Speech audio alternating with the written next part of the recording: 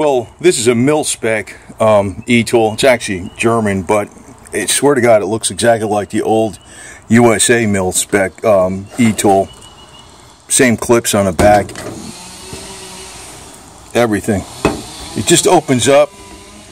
You just open it up. It's a little stiff right now. It's brand new. Okay, to lock it in position, you just turn this, and you could lock it in a different position. I swear to God, I do like the other one better, the one from World War II, the best, with the pick on it, but you could lock it in this position too. Of course, it's a little stiff. I oiled it, but still a bit stiff. And you can use it like a pick.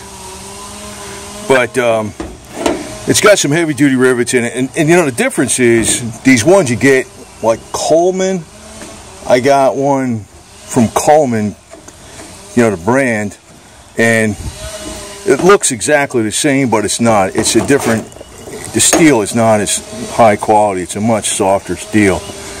So you really want something like this. You really want to put a little bit of an edge on it, because when you're trying to dig into the earth, having this a little bit sharper makes it a lot easier to dig in there. This is very dull.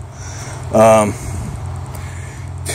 it's a worthwhile tool. You could use it sort of like an axe a little bit for like small stuff. Not really that big, but it is a bit of a chopper too. Like I said, if you sharpen this up, this does a pretty good job. And also got another sign out there. See, Dixie motor oil. Pretty cool, huh? Cooter's Garage. Is this thing gonna focus or what? Probably not. There we go.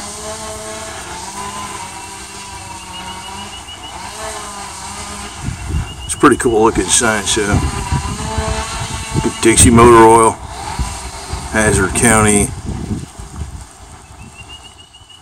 redneck parking only. Really like Roscoe P. Coltrane for sheriff. And of course, got the forest flag out there blowing in the breeze. Yeah, this is supposed to be German military surplus, and I thought it was brand new when I got it in, but I guess it is, because I looked at this case here. It's got somebody's name on it, Worth or something, but but the shovel doesn't even have a scratch on it, for crying out loud. So the case looks brand new to me. So if it's surplus, they probably just had this for inspection gear or something.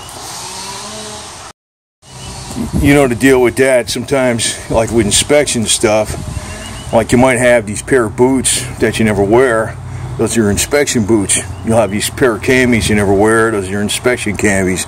And you might have deuce gear, 782 gear, that you never use. That's your inspection gear. So that's probably why it's used, but like brand new. So anyway, it's pretty cool.